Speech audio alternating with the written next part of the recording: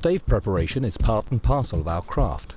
At Seguin Moreau, the stave mill is integrated as part of our supplies.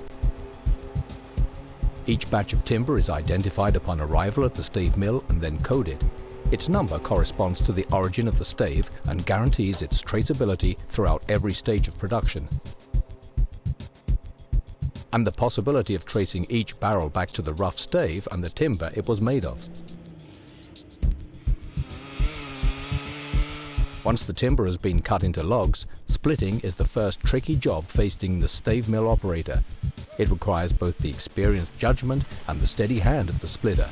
With the help of the Optifont, a precise laser-operated measuring tool, he can calculate the best positioning and optimize the raw material. The oak is quartered, split, edged and graded, and then transported to Seguin Moreau's seasoning yard. From the timber to the quarter, then from the quarter to the rough stave, only a quarter of the volume of the original precious timber oak remains. The word respect takes on all its meaning for this rigorously selected noble raw material. Choosing the best oak is not enough, it needs a helping hand to express itself.